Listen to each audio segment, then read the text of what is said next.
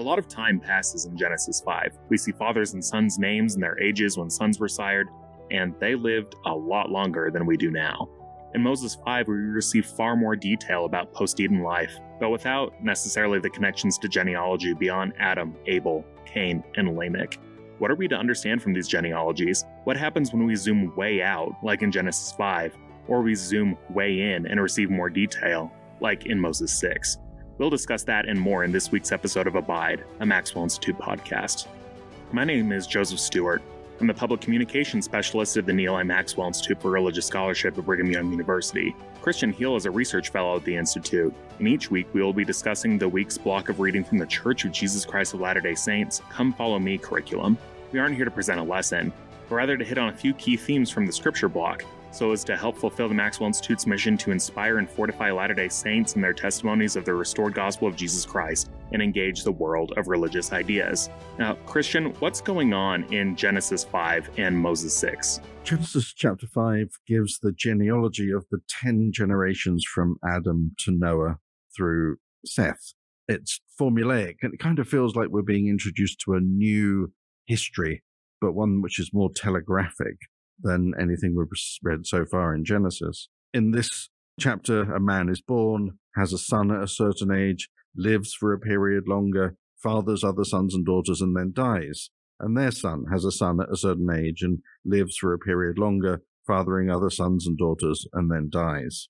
Note, however, that none live longer than 1,000 years, suggesting that the tradition found in Psalms 94 and 2 Peter 3:8, that a day is 1,000 years unto the Lord, is being used here to interpret God's warning to Adam that in the day you eat of the tree of knowledge of good and bad, you shall die. Before the flood, it seems that this 1,000 years is the upper limit of the human lifespan. Methuselah gets closest at 969 years. In Genesis 6:3, however, God vows to limit the age of humans to 120 years, perhaps thinking that they can do less damage in less time. Though some, like Abraham, live longer, while Psalm 90:10 seems to reflect the reality of much of ancient Israel, when it says, "The days of our years are 70, and if by reason of strength they be 80 years, yet is their strength labour and sorrow, for it is soon cut off, and we fly away." Genesis 5 corresponds to Moses chapter 6 through chapters 8, verse 13. Genesis 5 is 543 words in the James Version. Corresponding Moses section is 5,685 words. Within those 5,000 extra words are some of the most beautiful doctrines of the Restoration. We learn more about Adam, the gospel of repentance is preached, and we have an extended story of Enoch, one of the most important biblical figures in the Latter-day Saint tradition. Enoch gets just 4 verses in Genesis, but the evocativeness of those verses demanded explanation and expansion, generating 3 separate books of Enoch anciently. First Enoch, which survives completely only in Ethiopic, but is an ancient Jewish text thought to have been written in Aramaic in the centuries before Christ. Second Enoch, which survives in Slavonic, but is another ancient Jewish text thought to have been written originally in Greek, perhaps even in Egypt, before the 1st century. And Third Enoch, which is a Jewish text composed in Hebrew around the 6th or 7th centuries after Christ. We'll talk more about Enoch, I think, in the next episode on Moses 7, when Terrell Givens will be our special guest. Thanks for that brief summary. I confess, growing up, I never liked reading the genealogy sections. They seemed repetitive and formulaic, as you said. What sort of value do you see in going over the 10 generations from Adam to Seth?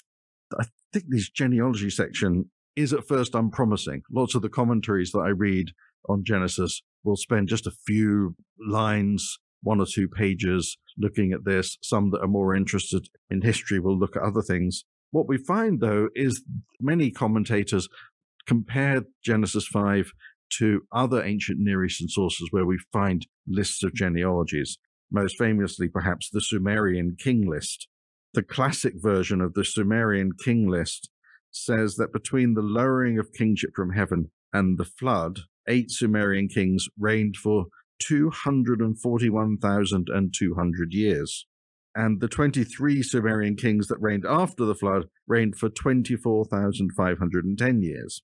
it suddenly feels as though in Genesis 5, things are much more sort of realistic, even though people are still living for a very long time. So within this ancient Near Eastern background, we find echoes again of this primeval history of the house of Israel, especially in these chapters 1 through 11, constantly hearing these echoes of things that we find in other literatures. As we look in subsequent episodes, echoes of the flood, and here echoes of these lists of kings, which are really trying to get us from one place to another. In the Sumerian king list, from the beginning of kingship to the present day kings, and in this king list, getting us from Adam to where we want to be now, which is tell us more about the flood. That's what we start with in Genesis chapter 6. I also think in the book of Genesis, as we discussed in prior episodes, that it's compiled during the Babylonian captivity, that this genealogical list provides a history to a people. It's a Western idea that people with a history are people who are connected to God, people who are favored by God. And though this is coming in a Near Eastern context, I wonder if this is showing the value to the Israelites, to the Jewish people, that they are not just people who are being oppressed in Babylon, they are people with a proud and noble lineage to which they can look to. And in thinking about writing, while oral culture and oral histories are crucial to maintaining a family's history, a people's history, when one writes one down, it's with the hope that it will survive from one generation to the next. And so these mothers and fathers who are in Babylon raising their children are not just telling their children about their people's history, they're writing it down with the hope that they will one day not be oppressed. They will be able to teach their children and grandchildren, and they will know what they did about their religion and about their ancestors. I think about in the Doctrine and Covenants, where the Lord commands Joseph Smith that there will be a record kept among you. And I wonder if these genealogical records fulfill the same sort of commandment from the Lord, which is to say, you need to keep a record of what you have done so that you can refer back to what you've done at the day of judgment, but also so that here on earth, people can refer back to what you have done and draw inspiration and draw lessons from it. Yeah, I think those are two great points.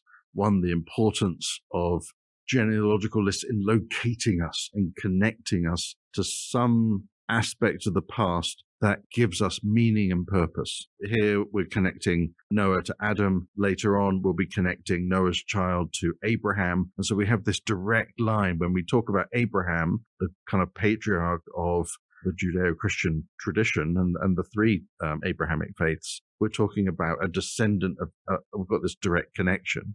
And the same when Jesus is introduced in Matthew. We have this direct connection from Jesus back to Adam. So we're doing kind of interesting things there. Now, I have a question because you bring up the Sumerian king list, and in other episodes, we'll talk about other ancient Near Eastern documents that mirror what is in Genesis and other Old Testament books.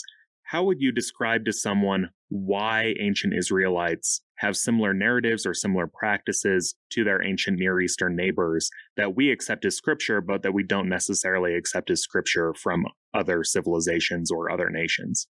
Yeah, I think a really interesting question. One of the best answers to this question is that the Israelites are simply using the established genres of their time in the same way that general authorities today would preach a sermon, which is a genre that Christians throughout the world are using, or we'll write a letter in the same way that other people write letters, or as scholars will write articles because that's what other people do. The content of those, however, becomes the thing which is different.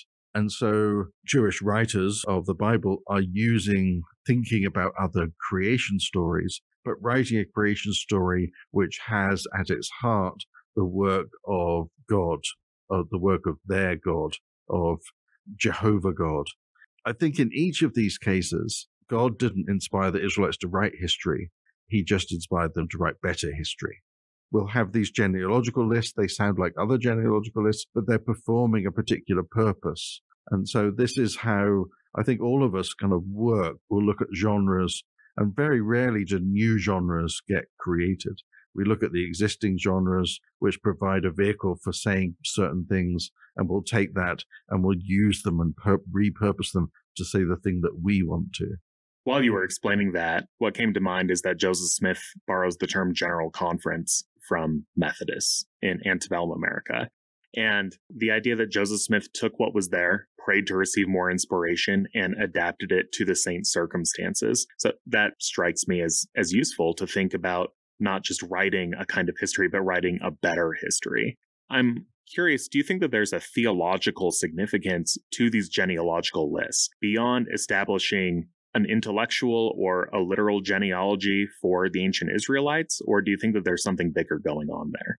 I'd like to think that one of the things that this genealogical list conveys is the overlapping of generations. Adam lived to the generation of Noah's father, Lamech, and Noah, in turn, would have witnessed the 60th birthday of Abraham. And so we have this wonderful overlap. Now, of course, today we don't have such extraordinary overlap. We talk to the oldest person living in our particular valley and think about the oldest person that they knew in their lives. You're not very far away from the prophet Joseph Smith, for example. And so I think this idea of a multi-generational personal family, ward family, church family that is able to pass down and be aware of and be eager to learn from the elders of the kind of previous generations creates this sense of continuity that we find a little bit in Christianity, for example. We have apostles and then those who knew the apostles and those who sort of knew those who knew the apostles. And so we have this tradition of orality as well as in what we're writing that gets us somehow closer to or gives us a more direct connection to the sources of revelation and knowledge. Switching gears a little bit, I'm curious, why does the Bible talk about the book of the generations of Adam? So obviously Adam as the first man, Eve as the first woman, but why is it so important to link it directly to Adam? I think there's something interesting going on here. The book of Moses expands on it when it tells us that Adam was given a commandment to write. This was not just a commandment to him, but a commandment to his posterity. And so we have within our own Latter-day Saint tradition this emphasis on writing histories, which now, through this revelation, goes right back to Adam himself, this importance of kind of writing things down. The interesting thing about Genesis is it points to the fact that the books that we have are made up of other books, that we have sources within them, that they're drawing from other sources. And well, we see this most clearly perhaps in 1 Chronicles 29:29, which says, "Now the acts of David the king, first and last, behold, they are written in the book of Samuel the seer," that we have, and the book of Nathan the prophet, we don't have, and the book of Gad the seer, which we don't have. And so we suddenly find that these writers of scriptures are drawing from a collection of sources. And we're used to seeing this in the Book of Mormon.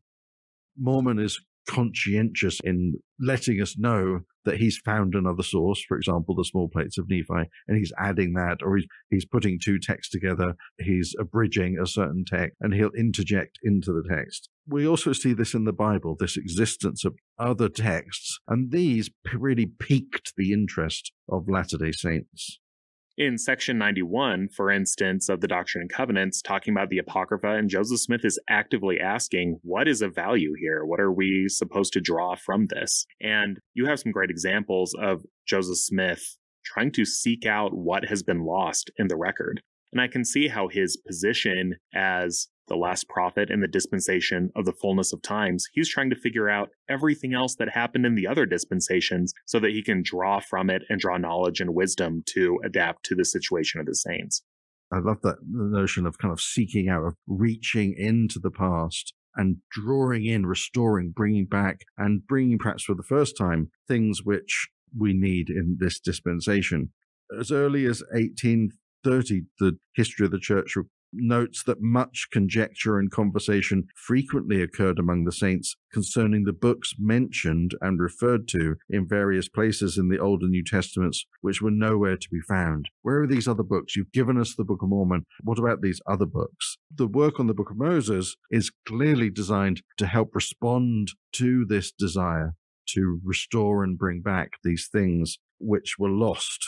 A few years later, Joseph Smith is saying, we've not found the Book of Jasher or any of the other lost books mentioned in the Bible as yet, nor will we obtain them at present. These things are just around the corner. There's an imminence to this kind of ongoing restoration, this ongoing discovery. And a little quotation that I love in a letter from Brigham Young and Willard Richards back to the first presidency in 1840. They're on a mission in England, and they say, "We've lately visited a museum where we saw an Egyptian mummy. On the headstone are many ancient and curious characters, and we ask the privilege of copying them for translation, but have not received an answer yet. Shall we copy them and send them to you for translation?"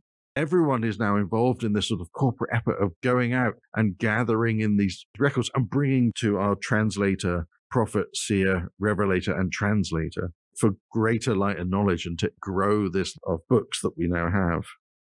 It's really something to look back on that sort of optimism and just see a world that they are expecting to be exploding with revelation, that they have every confidence that there are so many answers yet to be received, yet to be revealed. And I think sometimes as modern Latter-day Saints, we get bogged down a little bit. We think, oh, the days of revelation or miracles were in the past, when in reality, they're still happening today. I would personally like to capture some of that optimism, and maybe changing the way that I say go forward with faith isn't going forward with a certain knowledge that everything will be okay in the end, but going forward with faith with the expectation that good things are always around the corner. Switching gears again, what do we mean by an acceptable sacrifice when we read that in Moses 6? How do you interpret that, Christian? We've been introduced to the law of sacrifice early on in the book of Moses. God teaches this to Adam through an angel after the fall. And in Moses 6:3, God revealed himself to Seth, and Seth rebelled not, but offered an acceptable sacrifice like unto his brother Abel. And this notion of an acceptable sacrifice seems to be significant. It seems to be the thing which distinguishes Seth and Abel. For example, Cain, who offered a sacrifice in a different spirit. In fact, he offered a sacrifice because Satan told him to. We have these two narratives of sacrifice, which I think can be transposed onto the good things that are done or seem to be done in the world today. It comes down in part to a number of factors. One, for example, in Moses 5:17, we learn that Abel hearkened unto the voice of the Lord. And there seems to be a parallel between hearkening in Moses 5:17 and rebelling not in Moses 6:3. This kind of reminds me of Nephi's experience at the beginning of the Book of Mormon, where he describes that I, Nephi, he says, being exceedingly young, nevertheless large in stature, and also having great desires to know the mysteries of God. Therefore I did cry unto the Lord, and behold, he did visit and did soften my heart, and I did believe all the words which had been spoken by my father. Wherefore I did not rebel against him like unto my brothers. We have this connection again. Nephi is sort of offering an acceptable sacrifice, which is a heart, an unrebellious heart, a hearkening heart, a listening heart, which is really interesting. And I think with hearkening, it speaks to a certain sort of alignment that we can think about, that it's not just crossing off things that we're supposed to do in order to make our sacrifices. It's not going to our 2 hours of church or doing our ministering assignment because that's what we're expected to do, but because that's genuinely what we want to do. It seems in Genesis and in Moses to me that Cain's heart is the issue, not the actual sacrifice that he made.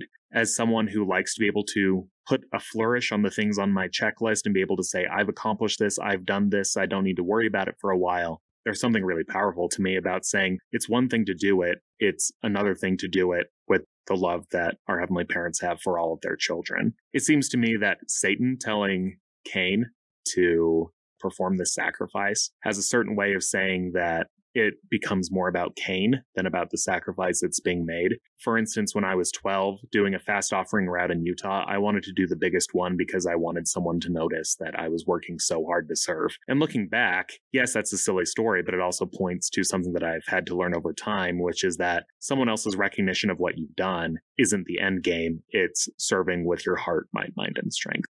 Yeah, that's beautiful. I think that some of the most subtle work, which is done in our own spiritual lives, is teasing out why we do the things that we do and purifying our intentions so that we're not acting out of shame or out of guilt or out of fear or out of a desire to promote ourselves, but really finding and drawing upon that pure love of Christ.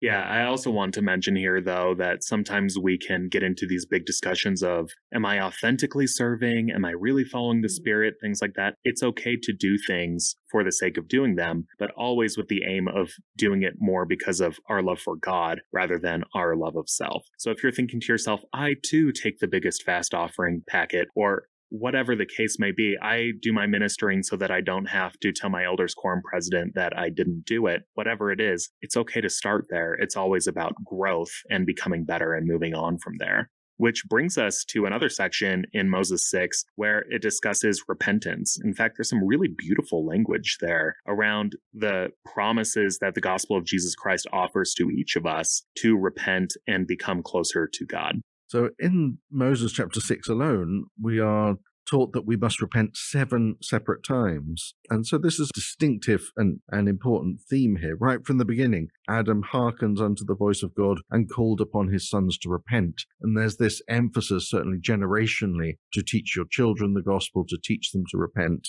When Enoch is called, he's called to preach repentance. And so this message, the message of repentance, which is really a message of hope that you have the chance to change and can receive the rewards and blessings for changing, is one that which is here in the foundation of our understanding of the kind of primeval story. From Adam forward, as we understand it now through this revelation, through the book of Moses, the gospel of repentance was preached. It also reminds me of 2 Nephi chapter 2, again, thinking Adam fell that men might be and men are that they might have joy. I don't think that you can take that joy away from repentance, away from becoming a better person, becoming more spiritually clean through the atonement of the Savior. And from the beginning, that's what we've been asked to do, is to become better, to align ourselves more fully with the gospel of Jesus Christ. Yeah, exactly. And I think that we see this actually not only taught in Moses 6, but modeled in Moses 6, enacted by Adam himself, who is told in Moses 6:53 by God, "Behold, I have forgiven thee thy transgression in the Garden of Eden." Adam went through this process of repentance. This is why we are punished for our own sins and not Adam's transgressions.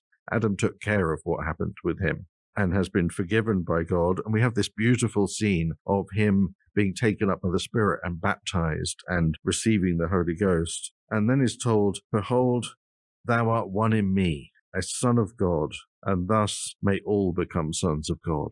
And so he sets a pattern for all of his children to follow, that through the waters of baptism, through repentance and baptism and receiving the Holy Ghost, we become one with God. We become sons of God. As soon as you said that, it made me think of the babushka dolls, the Russian dolls, the nesting dolls, and thinking about how all of them are one in one giant figure, but are born out in that way. And also thinking of something that my friend Rachel has spoken about, thinking about generations as these nesting dolls, and thinking about how we fit into a larger context, that we come out of somewhere else. That only makes sense if we can think about our relationship to the other dolls that are in the set, ultimately within the one set, within Christ Jesus and within the fold of our heavenly parents. I love that idea. And one of the things that strikes me is that in each generation, we are confronting our separation from God.